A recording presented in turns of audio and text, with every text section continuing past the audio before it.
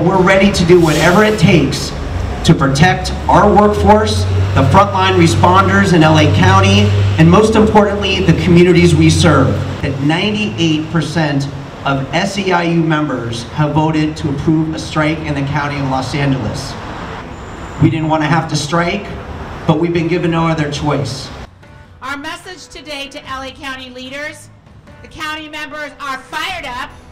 They have authorized an unfair labor practice strike, and we will take action if you don't come to the bargaining table and begin to bargain in good faith. It's weeks and weeks and weeks of them coming unprepared, slowing down, not giving responses. Enough is enough.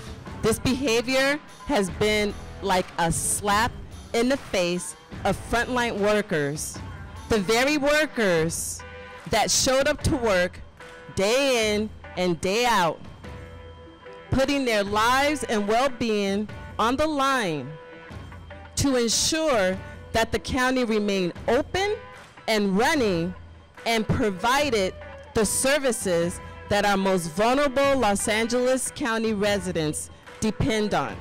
We've been on the front line these last 2 years and counting.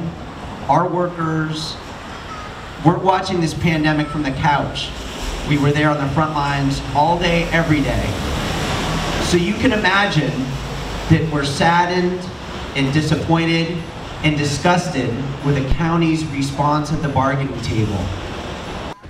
When county leaders refuse to bargain in good faith with these workers, they are showing that they do not care about the communities and the populations these workers serve, which, by the way, we also live in these communities. Some of our county jobs are threatened by privatization. The cost of living, our pay does not keep up with that. And it's, as you can see, living in Los Angeles, prices are really through the roof. So our members are fed up and they're frustrated.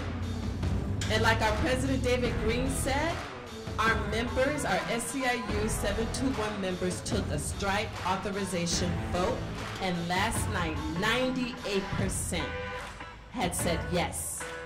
And while it pains us because we love the community that we serve, we love our patients and clients, this bad faith negotiations of delays is not fair. And so that is why our members have decided to take this strike authorization. The game is up. Come to the table and start negotiating in good faith, because the workers have had enough. We're not going anywhere. Our members have never been more unified. Our members have never been more energized, and we're ready. And we want the county to come back to the table, respect us, protect us, and pay us. That is our message today.